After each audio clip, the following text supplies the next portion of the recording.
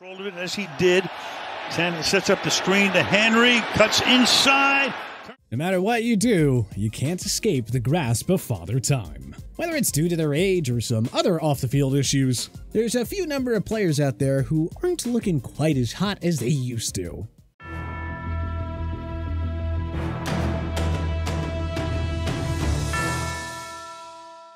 Establishing yourself as a top guy at your position in the NFL is no easy task. There is staunch competition from thousands of elite athletes, all of whom are highly incentivized to try and outperform you. And you know what? Even once you are at the top, sometimes staying there is even harder. In fact, some guys fall straight off a cliff, so much so that they go from bona fide star to out of the league seemingly overnight. And heading into the 2023 season, there are more than a few stars ripe for a good falling off. So let's take a glance ahead and predict 10 NFL stars who absolutely need to have a big season to maintain their status and potentially save their career. They got a lot of experience back there, and also has some youth, and play with physicality. I think it's a bigger secondary.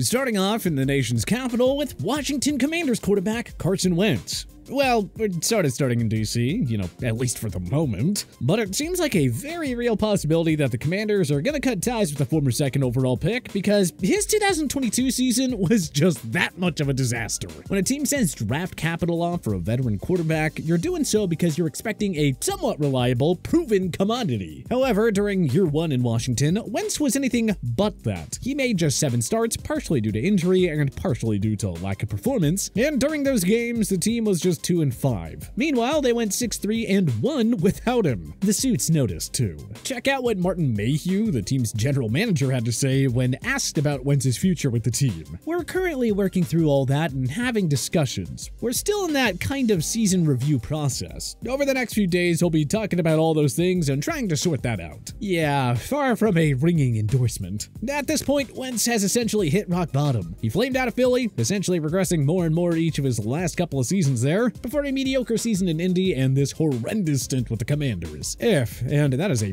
big if, Wentz can find a chance to start in 2023, which may be dependent on an injury around the league, he, point blank, needs to have a good season. He needs to at least show something. Otherwise, he may very well be on his way out of the league. Wentz isn't the only high-profile quarterback that has found himself in the deep end of the NFL pool. There are 3 other vets, Ryan Tannehill, Matt Ryan, and Matt Stafford, who are all sorely in need of big-time seasons in 2023 if they want to continue their careers. Starting off with the former, Tannehill, after a brief career renaissance in Tennessee, largely thanks to guys like Derrick Henry and A.J. Brown, seems to have come back down to earth. The Titans were about as mediocre as you can be this season, and much of that was because of the obvious limitations that Tannehill has at the quarterback position. He simply is never going to be the guy that wins you a game. At best, he won't lose it for you, and now it's starting to look like that's the best case scenario when he is under center. Tannehill is entering his age 35 season, and with the Titans seemingly done with him, 2023 will very likely be a make or break year for Tannehill, if he wants to keep playing in the NFL. He needs to make sure he lands with a contender, first and foremost. We're talking a team that is just missing general competence at the position, like, say, the New York Jets, for example. And more importantly, he has to find a way to deliver. Otherwise, it's going to be curtains for Ryan Tannehill. As far as Matt Ryan is concerned, well, 2022 went about as poorly as it possibly could have. He was brought into Indy as the missing piece, and he ended up losing his job 2 separate times during the season, under the direction of 2 different head coaches. A hilarious testament to how chaotic and, well, terrible Matt Ryan and the rest of the Colts' 2022 season was. On the field, he looked even worse than Tannehill did. The offense looked completely inept with him under center, and he put up his worst statistical season of his career. The Colts were 4-7-1 during his starts, and he threw just 14 touchdowns to 13 interceptions, and was helplessly immobile, taking an insane 38 sacks in just 11 games. That was the 7th highest total in the league last year, and none of the guys ahead of him played less than 15 games. I can only imagine what it would have looked like if Ryan had played a full season. The crazy part about it is, if you actually watched him on the field, it actually looked worse than the numbers. At this point, his future in the league is undoubtedly murky, and it'll really take a special performance from him in 2023 if he wants to keep his career going. Stafford, on the other hand, well, it's kind of crazy to think that we're still just 1 year removed from him having led the Rams to a Super Bowl title, but it is entirely possible that he did so pretty much on his last legs. He is now 35, and after an entire career of playing through injuries, it seems like they may have finally gotten the best of him, as he missed the bulk of a horrendous 2022 season for the Rams, in which they didn't even come close to defending their crown. And it isn't like he was lighting the world on fire during the 9 games that he played. Before he got hurt, he threw for just 2,087 yards and 10 touchdowns to 8 interceptions, leading the Rams to a measly 3-6 record. While he is technically under contract through the 2026 season, which frankly was an insane decision the Rams made in a fever pitch of Super Bowl winning bliss, I wouldn't be shocked to see LA try and find a way to buy out the remaining years of his deal if this season is a repeat of last. Something I don't think Stafford would ultimately mind that much. At his age, with all those injuries, I can't imagine the idea of quarterbacking through a rebuild is all that enticing. One of Stafford's teammates, veteran wide receiver Allen Robinson, has also found himself in a rather delicate situation heading into the 2023 season. The former Pro Bowler was already showing some signs of decline during his last season in Chicago, but Los Angeles felt that, in their system, he could be a great addition as they chased a second consecutive Super Bowl title. And, needless to say, that bet did not pan out. Robinson played 10 games as he battled a slew of nagging injuries, and he did not look particularly good when he was out there. He accumulated just 339 yards and 3 touchdowns during that stretch, and frankly, just looked washed up. He is just 29 years old at this point, and he's under contract for a couple of more seasons. But with one more year like the last, the smart money says that LA finds a way to get rid of him. And I don't know how hot the Allen Robinson market will be at this point. If Robinson is serious about playing into his 30s, he needs to put up a significantly better 2023 season.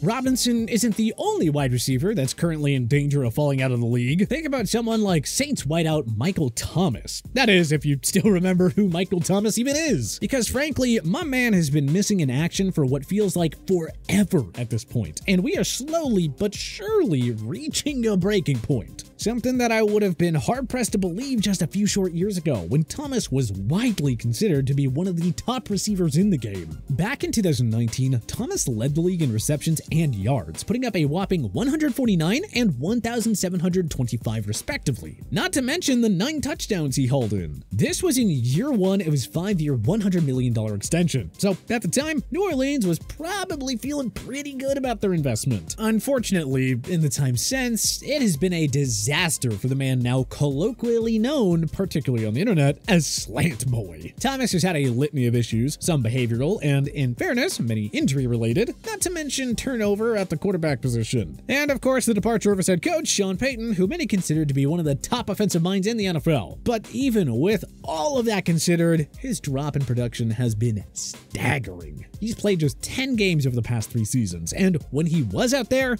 well, he hardly looked like the superstar the Saints thought they had when they locked him down long term. Now that he's in the final year of his deal, it is prove-it time for Thomas. He absolutely needs to show that he can still play, or his days as an NFL player may come to an unceremonious end. This is not too dissimilar to Odell Beckham Jr., who, after a strong performance down the stretch run for the Super Bowl winning Rams in 2021, has found himself in an all too familiar position, missing action due to injury. And in true Odell fashion, his time away from the field has been, well, eventful. He had his incident on that American Airlines flight from Miami to LA, and that bizarre free agency tour in the second half of the 2022 season, which ultimately resulted in a whole lot of nothing. In all likelihood, OBJ will find himself on a roster this season. He has too much natural talent for a team not to roll the dice on him. But don't be surprised if it goes south, and south fast. And before you know it, NFL GMs will have decided that these days, the former All-Pro is more trouble than he's worth.